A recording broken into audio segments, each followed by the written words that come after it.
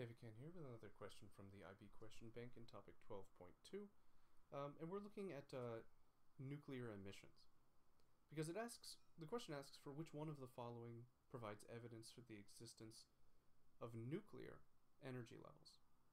We're quite familiar with the idea of atomic energy levels. These are the orbits that electrons are restricted to, but it turns out there are also nuclear energy levels that the nucleus of the atom is also restricted to. So which one of these four things can give us evidence of that? Well, it can't be X-ray spectra, because X-rays come from electrons, not the nucleus. It can't be absorption spectra, because absorption is the result of, again, electrons absorbing energy, not the nucleus.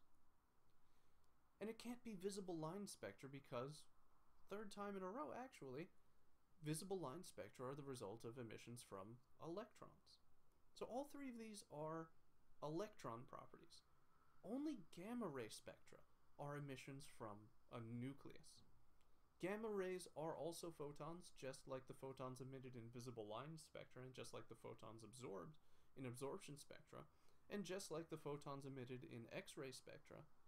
But the difference is that these photons are the result of energy emissions from within a nucleus, and those energy emissions can only be in the discrete amounts that correspond to transitions between energy levels in the nucleus.